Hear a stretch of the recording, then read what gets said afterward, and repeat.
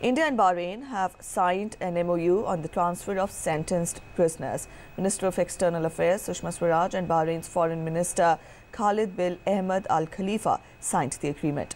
Sushma Swaraj is on a two-day visit to the Persian Gulf island nation for the first ministerial meeting of the India-Arab League Cooperation Forum to deepen India's ties with the 22-member grouping and tensions between regional heavyweights, Saudi Arabia and Iran. Sushma also called on Bahrain's King Hamad bin Isa Al Khalifa and discussed several bilateral issues.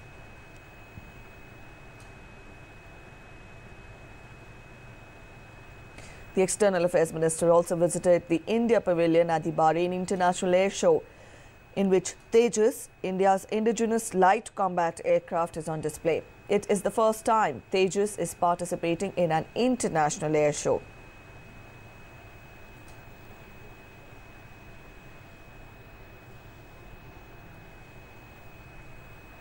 Wide-ranging talks with the Bahraini leadership today here in Manama.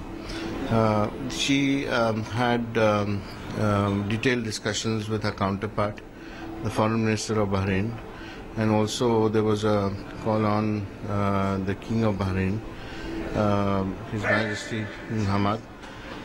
This was in keeping with the very close bilateral relations that India and Bahrain enjoy. An agreement on the transfer of sentenced prisoners was also signed during this interaction today.